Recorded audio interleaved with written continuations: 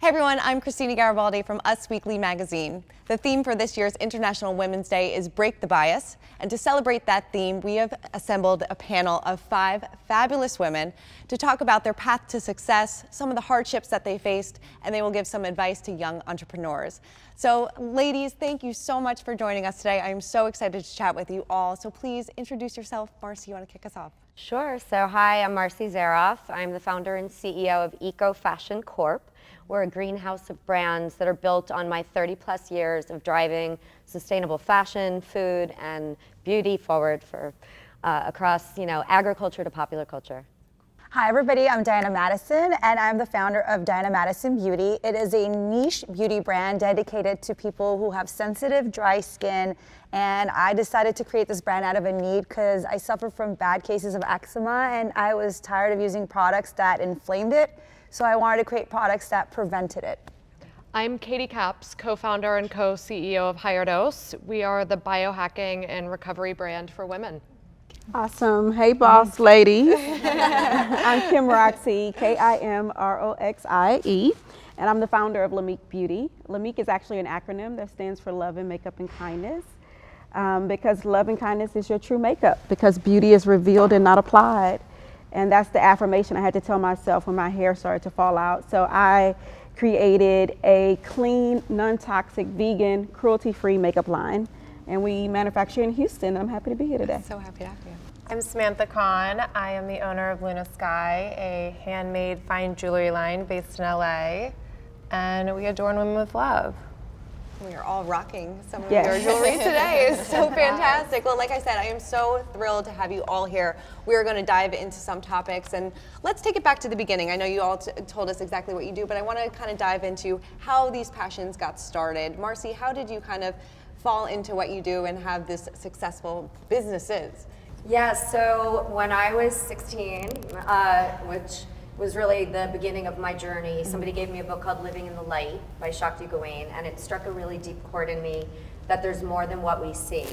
And I was the kid with the lemonade stand, so I always was into business, it's wired that way. So once I sort of got that you can actually leverage the power of business and take it beyond what we see, I had this epiphany that the whole concept of yes and, which is the name of the brand that I'm wearing and why we're here, which is really my life philosophy, that you have to give people the yes. So in food, that's taste; in fashion, that's style; and beauty, that's functionality and scent. And oh, by the way, to be socially and environmentally responsible. So over the course of the last 30+ years, I've been a serial entrepreneur, founding a multitude of businesses, from the Institute of Integrative Nutrition all the way through to partnering with the founder of Aveda and opening the first Aveda concept salon. And then in 1995, I coined and trademarked the term eco-fashion, and people thought I was crazy, that nobody would ever buy into that idea. And of course, fast forward 25+ years, and the whole world is waking up and realizing that fashion as it is today just can't continue, that it's one of the most harmful industries in the world. So yes and, Seed to Style, Farm to Home, and MetaWear are the brands under the EcoFashion Corp umbrella. I also founded a brand called Under the Canopy in 1995. So this has been a long and winding journey, but I pinch myself every day that today, my journey of styling the world of change and changing the world of style has really taken root. And fortunately, everybody's waking up. Definitely proved everybody wrong. I love that. Katie, how about you? Yeah. So I started my career in investment banking, actually, and I was really burning the candle on both ends. And I found running as like a great release to manage stress. And then I got into endurance sports and got addicted to that natural high. But I realized that, pounding the pavement and running 6 miles a day wasn't really sustainable. So that's when I got into more holistic therapies like colonics, acupuncture, and as I was getting into that, field of interest, I stumbled on the infrared sauna. Actually, my business partner introduced me to it. And the first time I tried it, I thought, oh my gosh, why isn't everybody doing this every day? And that's how I knew there was really something to this and that we needed to bring it to the masses. I love that. Samantha, how about you? Yeah, so I started Skye really as a need for myself. I saw this big gap in the industry between very dainty, fine jewelry and the kind of boho, big silver stone jewelry. And I didn't really see anything that bridged the gap between the two. And so I started just designing for myself. And this was pre-Instagram, Facebook, like e-commerce boom. So it was just selling things off of me without a brand, like no website. And then eventually started to think, okay, like I have something my friends want it, and strangers were coming up to me and wanting to buy things. So eventually learned how to code and build a website. And then really took off because I came from a background that was heavily in hospitality and taking care of people.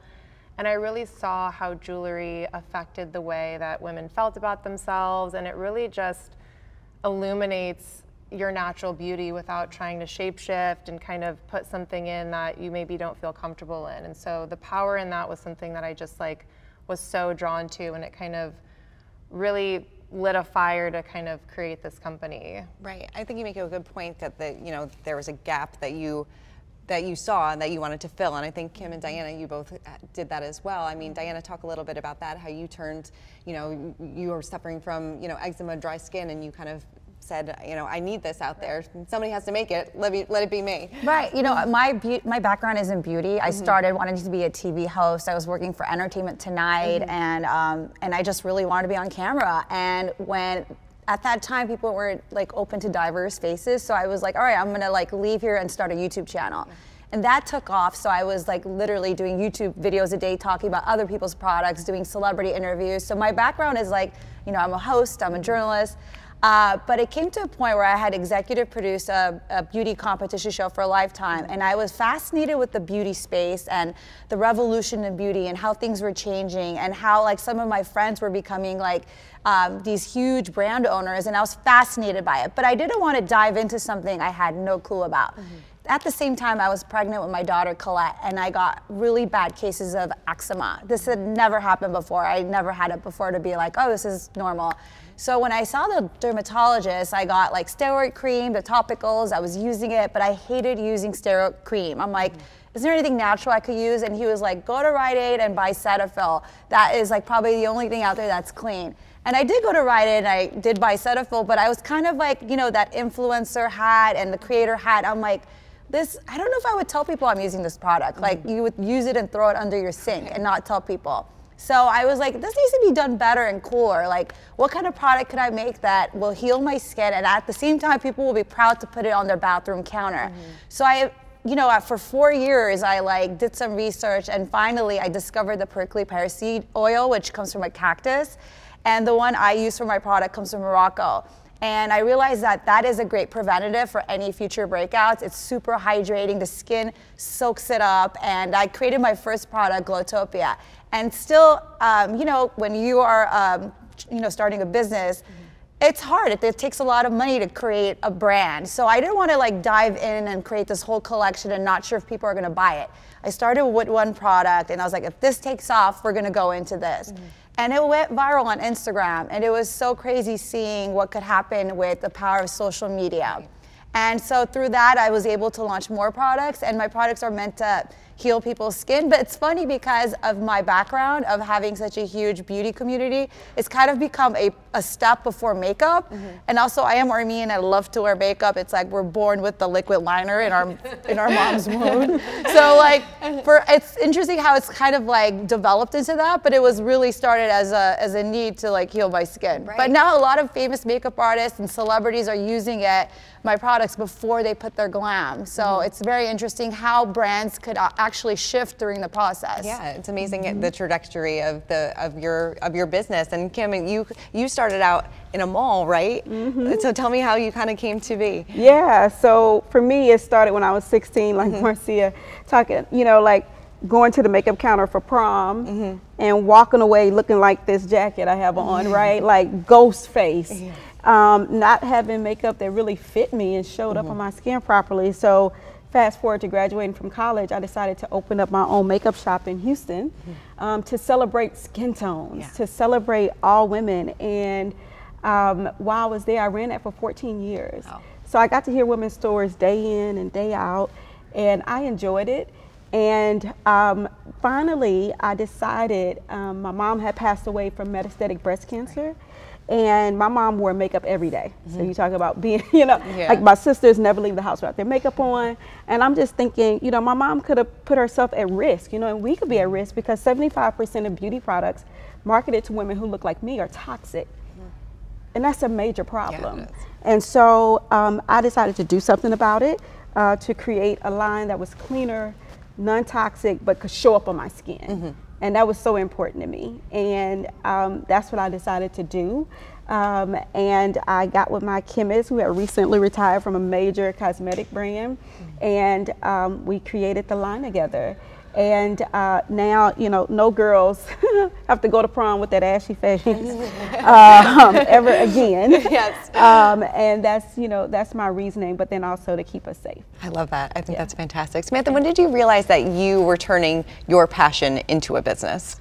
I think when my friends and family stopped asking me if I'm doing that jewelry thing still, honestly. But, you know, I think like any business, there is an evolution, and you kind of are so in the weeds of it that to really like step back and be like, oh my gosh, like I have a business here. I mean, I still have those moments, even though, you know, it's been 10 years in. I feel like each different phase evolves into a different level of your business, and you level up and you kind of change and grow. And so I think honestly, just being able to create my own schedule and kind of make decisions that aren't necessarily like fear-based or out of desperation or just circumstance was kind of when I started to feel like, okay, things are kind of settled and like this is here and I have something. Right, definitely. Did you feel that as well when you had that like aha moment, like I did it? Well, I think honestly, you know, we started with a very small friends and family round of funding, so we were very like scrappy in how we launched. And we actually opened in the basement of a shared wellness center. But within 2 weeks, I'll never forget, like I was actually working the front desk and somehow Leonardo DiCaprio walked in with an entourage of people out of nowhere. And that's when I realized, okay, there's something there. I would say so. That's a good day when Leonardo DiCaprio walks in. Marci, how about you? Well, because I've been on this journey for so long, it's kind of a connecting of the dots that was happening. It's like Maslow's hierarchy of needs, our first basic need being food, and then that aha that this is all about lifestyle, right? So each step of the way, it's been this, as they say, the journey of 1,000 miles, continuing to evolve from food to fashion, where originally there were all these stigmas with, you know, sustainable fashion. And I think for me, it was always about kind of setting that vision and saying that if people are already embracing food and being more conscious, and eventually they'll catch on to fashion because, you know, as we evolve and you plant that seed of consciousness, it will continue to grow, right? So for me to see, you know, where the world is today from where it was before, where there were all these stigmas, and I've set the last, you know, 25 plus years really breaking the stigmas that you have to give anything up, which is why I named my brand Yes And, because it's really all about no compromise. You know, it's not about giving up style, quality, fit, color, comfort, price, but it's about the and as well. Oh, by the way, you can also, you know, be mindful of human and environmental wellness, farmer and worker welfare, and future generations too. Kim, how about you? What was that aha moment for you? Yeah, I think my aha moment came, I remember we were getting ready to launch right at the start of the pandemic, and this movie was coming out, and I had sent some products to the set, not thinking anything about it, and I get a call and they're like, have you watched the movie Like a Boss? And I'm like, not yet, I'm gonna go see it. And they're like, I see Lamik brow brushes in it, and I see all this Tiffany Haddish is using your makeup, you know, and using your tools in the movie.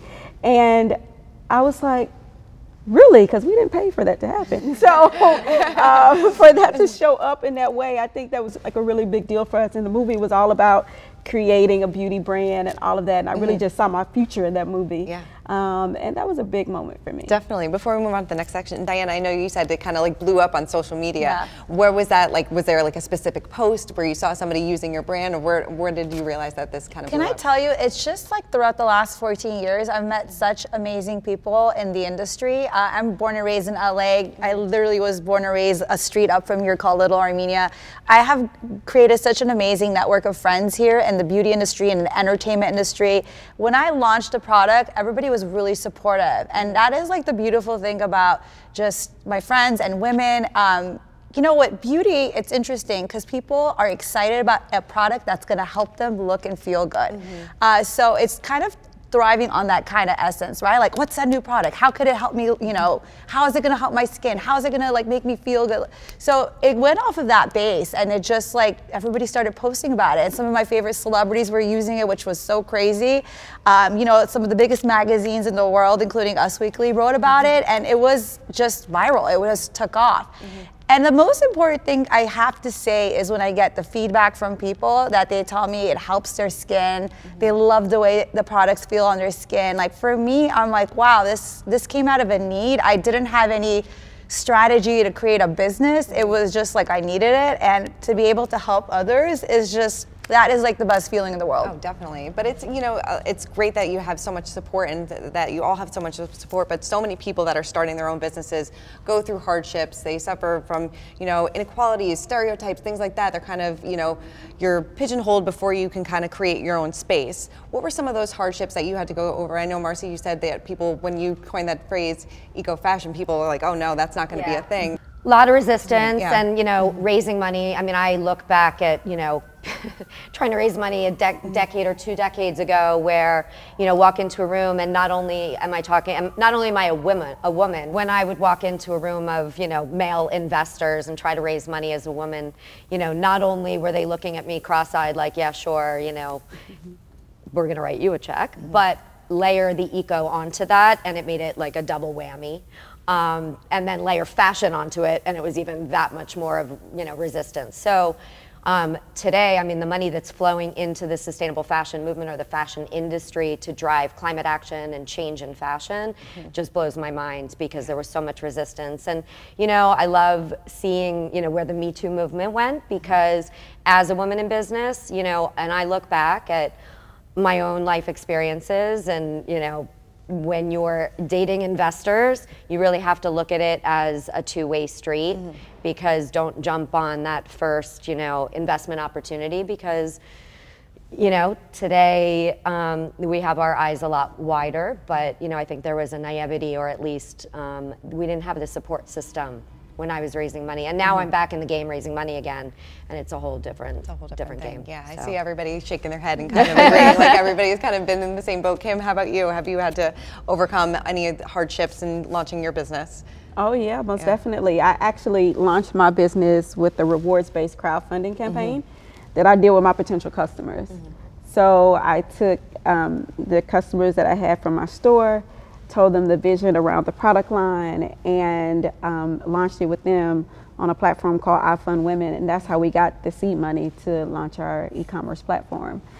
So I feel like, you know, because I had my pitch deck, I went out to go try to raise a pre-seed round, and it just didn't work out, and I started to investigate and look at the statistics, and I was like, this is like climbing up a hill that doesn't quite seem like you'll get to the top.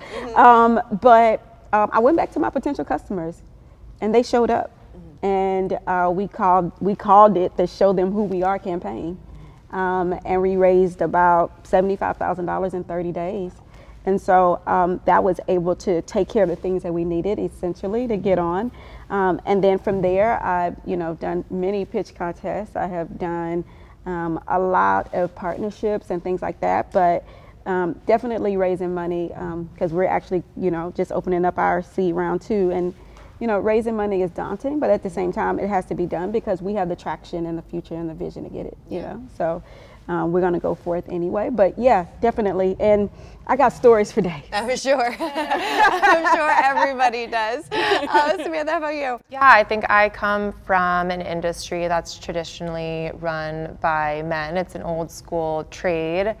And I think being a woman, and especially 20 at the time when I started my business, you know, I would go in and to all these stone vendors and supply chain manufacturers, and you know, it's almost like it's cute that you're in there. You know, they're like, do you have insurance? Like, what's your deal? You know, obviously I have insurance. I'm, you know, a jewelry company. And then flash forward, you know, like 10 years later, and we have all of those supply chains knocking on our door to come work with us.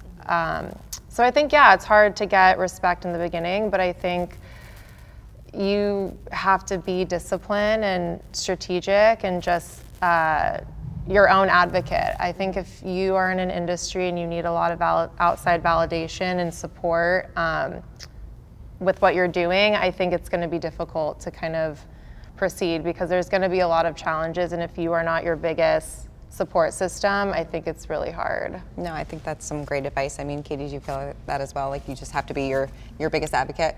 Yeah, I think so. You just really have to believe in what you're doing, and then if you have that faith, you can overcome the roadblocks. Like some of the challenges that we encountered in addition to the fundraising is we were bringing this unknown technology to the masses. So when we started out, it was 2015, nobody had heard of infrared. They're like, is this a tanning salon? Do I need goggles? You know, so I think also just getting the right advisors on board, whether they be like medical or experts in the field, to kind of just back you up in your vision, that was super helpful for us. Yeah, Diana, how about you? I think like if you're just starting out and you need help on how to get this going, you're confused, you don't know how to start, a great way is like find your community. If you don't have one, build it, and you just gotta look around to the person sitting next to you. Networking is a great way to do it, and with social media, I feel like it's so easy to network with like-minded people, and I think it's like really easy this day and age to create a community when you have your vision and you know what you want to do. Once you like build a community, like you have the support, like your, you know, your makeup store, right? Your customers supported you. For me, it was my community in the entertainment industry and in beauty. And I think in regards to funding, my opinion is I have been self-funding myself, but I do feel like at some point I'm going to be needing the help to raise money. And I think it's just to get everything aligned where you're at that point where there won't be any, you know, kinds of like questions of like, can you do this? Like, no, I'm already doing it. This is where we're at. So get to that point where you have something to show. Because I feel like for me right now might be too premature, but I know in the next year it will be a great place to go and ask for money. But I feel like with social media, with so many different outlets, you could really self-fund yourself for a time being. Right. Yeah, no, the power of social media, I'm sure you all feel that as well. It's the best way to get your voice out there. You know, in those boardrooms and talking to those men and kind of, you know, being like, this is what I have, this is my business, did you ever have those I'm a boss moments, Marci? Yeah, I mean, you know, look, you know, time will tell, right? So when you prove yourself, then people start to take you more seriously, and you just keep building on that. And you know, now 30 years in the making, I can walk into, I'm very comfortable walking into a room of, you know, a full boardroom of men and holding my own, right? And you know, for me, it was always about bridging the tribe in the boardroom, or the fashionista and the tree hugger, and building those bridges, and just believing in where I was taking this movement has panned out, and to the point where now, you know, they're coming after me, right? And so, you know, I think about everyone talking about funding here. The beauty of where we are today is there are so many women funding private equity groups and women networks that you can leverage. There, you know, women are supporting women in ways that they never have before. Yeah. So I think that's changing the whole game. Yeah. I mean, Diana, what advice would you give to a young, you know, female entrepreneur that wants to get started, that wants to sit where you all are sitting? I'll tell you this, and this is a quote. I don't know who said it, so I'm sorry if I don't know who said it, but it's be so good that they can't ignore you.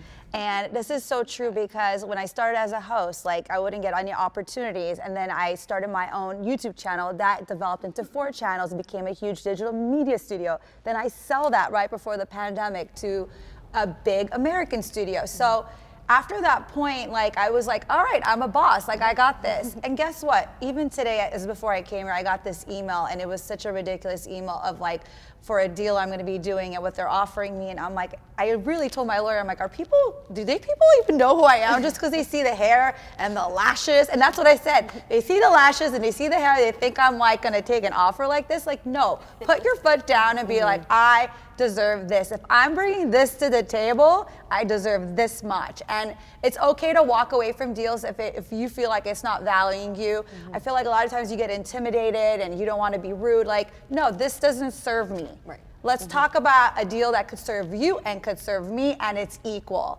and not offensive. So that happened to me this morning before I came in, so it's so crazy. But I was actually offended by that. Yeah. And I do feel like, I don't know, it's like a transition. I think people are like changing and shifting, but it's still a work in progress, don't you think? Yeah, right. Definitely. I love that. Be so good they can't ignore you. Do any of you have any other mantras that you go by? I do. Yeah. So, I'm wearing a love sweater from Yes and, which really kind of sets the tone for one of my favorite quotes, which is "Work is love made visible" by Khalil Gibran, which really is when you love your work, it's not work, it's love. So every day wake up with a state of gratitude and just stay true to who you are. And then the other one is 1 + 1 = 11, which is my favorite number, everybody. It's one of my Marci-isms, because really it just symbolizes the fact that we're exponentially stronger together than we are apart. Anybody else? I mean, I always think, this is something that my dad has always taught me growing up, but keep it simple. I always think about that whenever I'm in a meeting or going throughout my day. I feel like it's so easy to just get like lost in the sauce of everything, that just keeping things simple and reminding yourself what you're doing every day, because honestly, it is deep, but it's not that deep at the end of the day. And so, you know, things can change and you can pivot and you can kind of, recreate the narrative there. And, you know, just keeping it simple is something that I think is pretty powerful. Yeah, definitely. I know something that a lot of women don't usually talk about too much is emotion in the workplace, and sometimes that's equated with not being a good leader. But I feel like obviously you have all proved that wrong, because emotion and passion kind of go hand in hand when you're starting your business. I mean, Kim, how has emotion and passion kind of combined to create your business? Yeah. Actually, I was just up here soaking in the gems that the ladies were just giving, because to answer your question and kind of tie that in with something that I think about a lot is, I kind of have this voice in my head that says, like, bring us all with you. And so when I think about like sitting in this chair right now, when I think about that, I come from a resilient people. So I think about my ancestors, I think about my great-grandmother, I think about my mother, like I think about these people, I'm like, bring us all with you. Yeah. Like everything that we put inside of you, we didn't die, we fought. That means that you're a fighter and you will win, right? And so I think for me, emotion and passion work hand in hand. I think that's women's strength. And a lot of times we look at it like as a bad thing, because it's like, you know, your time of the month or whatever, you know? You're like, is this the right day to have this meeting, right? But I think actually it makes you more of that it gives you a superpower, because you can tap in and you can have discernment that to me the other species just doesn't have. Yeah. And so I think that that's just something that we have innately, that I think is our strength. And I've seen my friends use it, I've seen my sisters use it. For me, I use it in business, and as being a beauty person and a makeup artist, I hear all kinds of things. I never got certified as a therapist, but I've been a therapist, right? I've never been certified for like domestic violence, but I've had women sit in my chair who've been through different things. And that's what I think, bringing that emotion and that passion together is synonymous to success. No, definitely. I think sometimes too people can confuse being reactive to being emotional, and I think there is such a difference between the two, where if you're reactive all the time and you're just so triggered by your environment constantly, that can sometimes come off as emotional or too passionate, but that's a totally different, you know, situation. I think especially as women, being intuitive and really listening to yourself, and like, you know, if you know something's off, like it is off. And like I feel like there's so much noise in the world now that it's easy to kind of stray away from that and not be so in touch with yourself. But to me, that's more like leading with emotion and leading with passion, and really just, you know, sticking true to yourself and not being super reactive to everything, because there's things that are going to constantly be happening. I mean, I'm sure before even 8 o'clock this morning, there's just like 20 fires to put out for all of us. So, you know, I think there is a difference there, and one of them is definitely you can use to your advantage and strength. Yeah, definitely. I mean, I think you have to be authentic, right? Like, I always get told, like, tone it down. Like, no, why do I have to tone it down? Yes. This is who I am. I'm gonna walk in, I'm gonna be energetic. That's just how I was built. Like, I can't tone it down. Let the energy adjust to my energy in the room. Like, why do I have to change the way I am for other people? And that took me a long time to get to even say that, where like, I no longer walk into the room and feel out the energy. Like, no, this is my energy.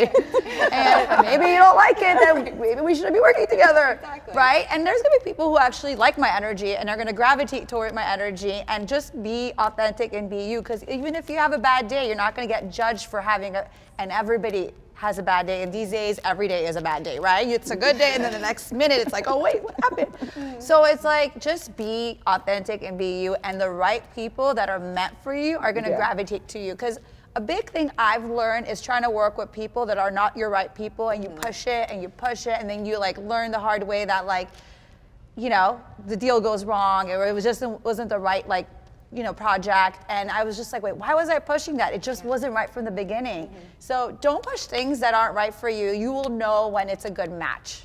Right, not everybody has to like you. I feel like the difference between like kind of coming into your own and feeling comfortable in what you're doing is you realize not everyone's gonna like you, and that's okay, but like, I want everyone to respect me. It doesn't matter if you like me, but like, you're gonna listen to what I have to say, and like, and that's okay if you don't agree, but like, yeah. No, definitely. Katie, how about you? Yeah, I mean, I think it's really important to be able to read people's energy because, you know, not everybody is fully transparent about their wants and needs, but if you can kind of intuit people's real motivations, then it's easier for you to come up with a win-win without even having to go there. And we all know, you know, win-wins always result in the best, you know, successful outcomes. Yeah, and you all have built such amazing communities and audiences and customers that are loyal. I mean, what does that community mean to you, and what is it like giving back and making a change in these people's lives, Kim? Yeah, I mean, my community built me, made me. When I opened up my store in Houston, wanting to celebrate them, I was 21, like graduated. They made me. They made our business. They took us serious. When I launched a product brand, they put their money on the table and made it happen. I mean, they made me. So I think for me, it's not even giving back. It's just doing and being a part of what has already been seeded inside of me. And I think that, you know, I understand the responsibility to the fact that, you know, for me, is showing up is letting people know I'm breaking bias just by showing up. I open up my mouth, I'm breaking barriers, right? And so I think for me, it's just being that responsible person in my community, and just doing that equal give that has already been given to me. Yeah, definitely. Diana, how about you? You know, I come from like a history too, like we have a survival gene being Armenian. Naturally, if you're Armenian, you're a survivor. And for me, it's just like, I'm just gonna keep going and keep building and keep dreaming big and keep pushing barriers. And for me, it's really my passion that drives me. And it's beautiful along the way that I could help people get jobs. I could inspire people that look like me. For me, it's just like, I don't know, there's no limit to what I could achieve. And of course, there's obstacles around you know, that you'll encounter. But for me, like, I don't know, it's just an obstacle. My ancestors went through a genocide. Like, I could get through this. I could make anything happen. The big thing is just to have belief in yourself. Definitely. No, Marci, I know you want to say something. Yeah, so my mentor of over 25 years, the founder of Aveda, always said it's about the people you surround yourself with. And it kind of started, you know, in my early years where I would just find my people that we all were speaking the same language and sharing core values. And back in the day, you know, I could honestly say everybody in the organic community globally probably knew each other. It was that small. To see where it's come today, where over 83% of Americans are buying organic food, at least occasionally, it just shows how this whole movement has crossed over. And the community within my company is one that mirrors the community at large, right? We're all in this together.